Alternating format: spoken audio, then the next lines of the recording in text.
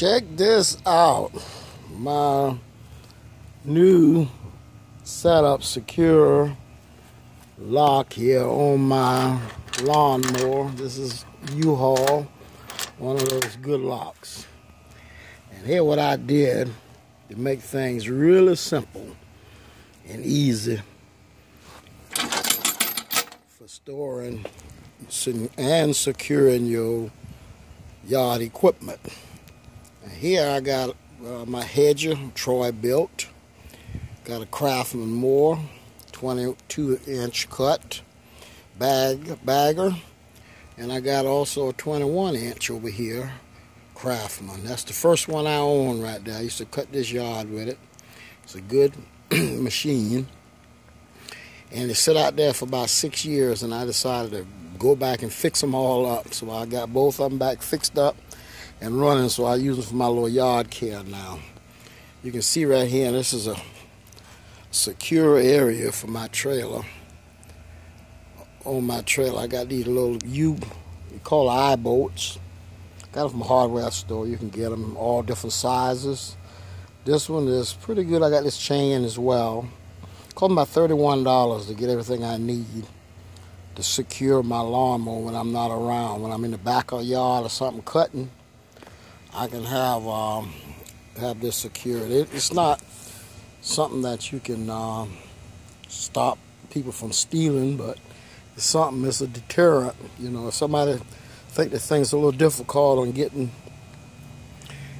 they will take the time and say, well, maybe it ain't worth it, and go on about their business. But this is what I come up with right here. And here, this trailer right here that I haul this stuff around on is a 5x10. It's one of those Lowe's type deal. I bought it from Augusta, Georgia. I paid $500 for this trailer, brand new. The only thing was wrong with it, the wood was staying a little bit. As you can see, over the last 5 or 6 years, the wood had rotten there. I'm gonna put another piece in there. But anyway, and this is my Explorer, what I hauls it around with. A nice little car. Good. I keep all my other tools like edges, trimmers, and stuff inside there. I got a bagger for my rider. I got all the equipment of that in the back of this Explorer right here.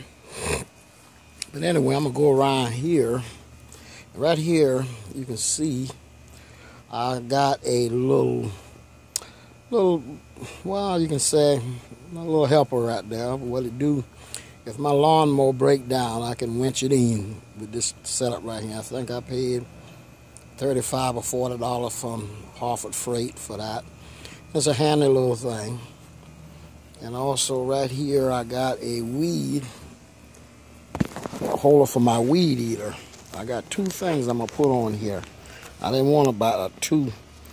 Right here, I got my Troy built weed eater.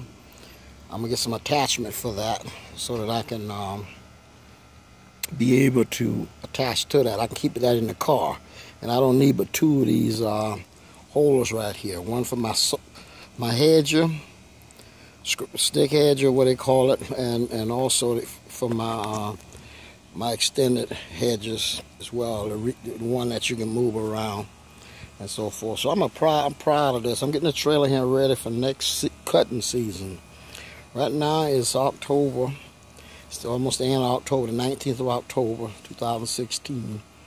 And you can see I'm getting all my equipment ready for the next cutting season. I did a yard yesterday, and it whipped me to death with a lot of leaves and everything on it, but that's part of doing it. Something I want to do now. I'm trying to help the senior citizen out because I'm a senior citizen, and I decided to go in this to help them out, and at the same time help myself with a few extra dollars, because the cost of living just keep going up, going up, going up, going up. So you don't have enough, never have enough money.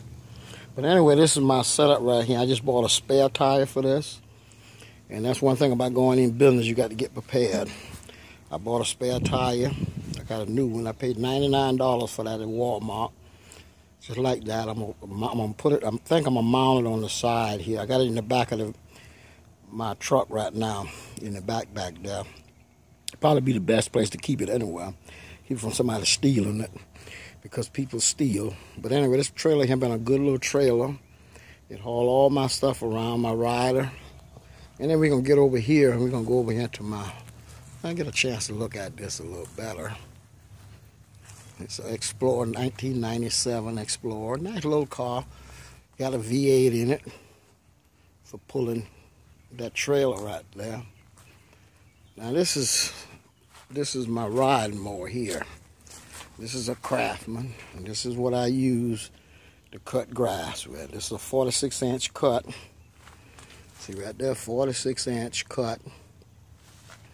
And it do real good. I just got through cutting. It's a 3000 series. I think I bought it in 2010.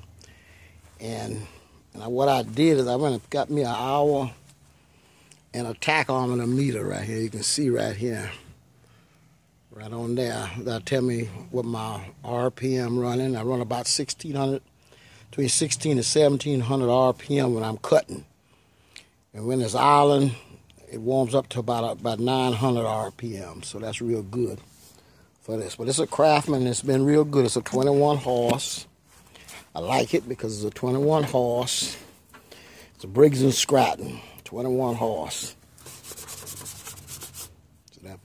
21 horse. When I was going to get this, I asked the guy, I said, I'm trying to cut me some yard. What I need, he said, if you get anything over 20 horse, you're good to go. So what I'm going to do, I'm going to get started with this, and then in about a year or so, I'm going to go ahead and get a zero turn. I'm going to get along with it. That's what everybody riding now. Just hold about 2.5 gallons of fuel. And it's been a nice little mower. Cut automatic transmission. I just put a new belt on now. Let me let you see it. It's a new belt. And I got a good deal on that belt. Lowe's with that same belt right there for $40. I got that book for $11 on YouTube from a company out of Atlanta, Georgia. Matter of fact, I ordered Monday, and I got it today. And I ordered 2 of them, so I got an extra now. And it's a better belt. It's American made, and it look a lot better, and it fits. If you look at it up under there, it really goes up under that island pull.